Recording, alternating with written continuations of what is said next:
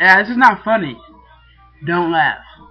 Okay, so I saw this really disturbing thing called One Guy, One Jar, or something like that, and it's all thanks to fucking Fucka52's reaction video. Yeah, Fucka52, you are personally responsible for the first homosexual nightmare I've ever had in my life.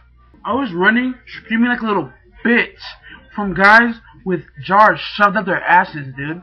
And on top of that, they're picking out the broken glass jars from their butts and chucking it at my back, dude. Like throwing it at my back. What kind of shit is that, dude? So I decided to be like everybody else, right? And show this video to my homies and shit and take their reactions. See, my white and my black friends, their reactions were normal, you know?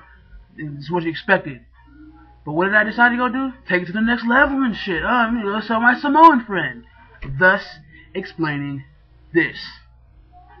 Watch. Damn. Fucking test was hard.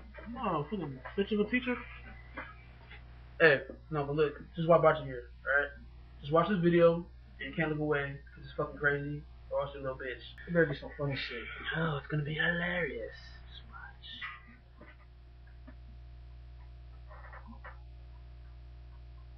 What the fuck is this, Ed? Dude, you haven't even watched the best part. Just watch.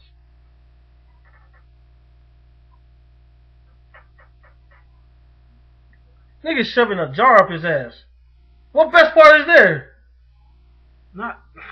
Come on, man. Just watch the rest, dude, because it gets better. Just it kind of gets better, in a sense.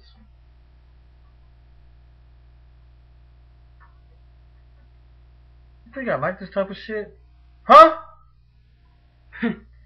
Nah, dude. It's like, cause I was trying to get your reaction, cause the funniest part is when glass gets broke off in his butt. What the fuck, nigga?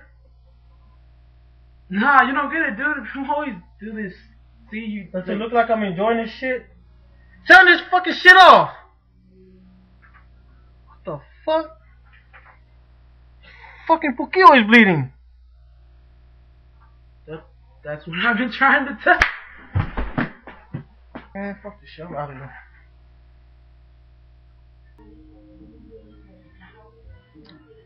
Yep. See?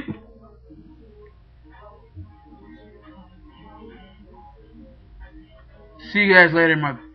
My head is just pounding, dude. Subscribe, rate, comment, all that. See you guys later.